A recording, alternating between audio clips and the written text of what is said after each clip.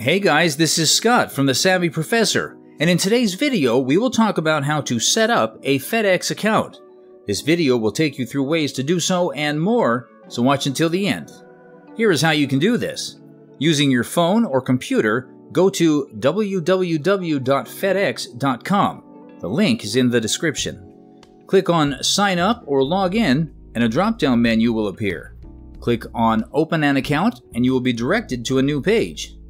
Fill in your contact details. After that, you will be directed to create your user ID. You can make the user ID as you wish, but unique, or create one using your email, then create a password. After filling in that information, agree to the terms and conditions, then click on Create User ID. Your credit card information will also be needed for billing purposes. How do you find out your account number after setting up the account?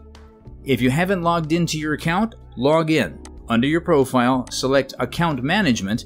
You will see your account number there. So, that's how you can set up a FedEx account. It is that simple. Thanks for watching.